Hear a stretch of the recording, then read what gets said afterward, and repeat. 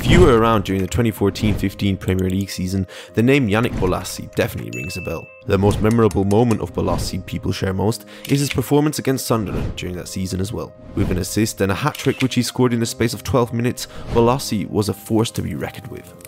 Or was he? This memorable performance took place in the beginning of April, meaning that the Premier League was expecting big things from him next season. During that summer, he went to represent the Democratic Republic of Congo National in the Africa Cup of Nations, helping his country advance to the semi-finals, scoring and assisting once. Once summer was over, the next season was overshadowed by Leicester winning the league, and Bolasie and his teammates were only able to settle with 15th. But people were still obsessed with him, and when you watched him, you understood why. Bolasie was a magician and a team player at the same time, who had the ball glued to his feet, making the knees of the Prem defenders weak just by attempting step-overs. It was almost like he put on a show and didn't really care about anything else but making sure that his flair was outstanding. I mean, just by looking at his stats here, it shows how much he really loved taking on defenders. Other Premier League teams, especially Everton, were interested in signing the skillful 25-year-old, and Bolasie was moving up, setting himself up for success. Unfortunately, during that same season with Crystal Palace, the £14 million market value winger tasted the first stage of his demise. Just before Christmas in 2015, Bolasie suffered a disrupted calf muscle, putting him out of action for the next 45 days, leading him to miss 9 games of that season, making his stats all the more impressive. In the following summer, Bolasie made his big move to Everton, signing a 5-year deal for a whopping £25 million. Bolasie played a total of 15 games for Everton, still taking on players, yet his usual goal impact remained low, scoring only once before he slowly drifted off into irrelevancy.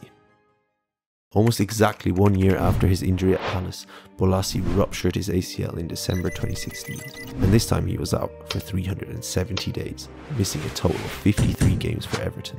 When he came back in the 17-18 season, one of the most disturbing things was not that he only scored 1 goal in a 3-1 loss to Man City, but that he was also missing his flair. The defenders, who used to panic and scurry away from him, were no longer afraid, and Bolasie was sent out on loan to join Aston Villa in the Championship division.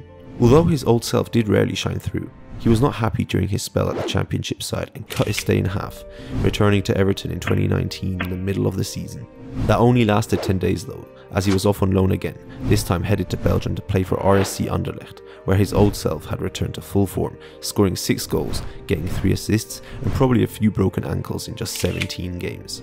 Being in red-hot form and having clearly gained back his confidence, Everton fans were looking forward to welcoming back the magical winger and support them in the 2019-20 season, right? Wrong. Bolasie was sent out on loan again, this time to the 19 Portuguese champions Sporting Lisbon. With only 2 goals, Bolasie was clearly not enjoying his time there and made that very clear in articles published by the Daily Mail and even in interviews, stating that his time was a disgrace and having to chase people to get paid. The fans however argued that although he came during a terrible season, he was still the worst player. Following this catastrophe, Bolasie went back to England, not to Everton though, but out on loan to a Championship side again. Middlesbrough this time was very keen on signing him, however, they're probably thankful that they didn't, as he only played 15 games for the side with 7 goal contributions.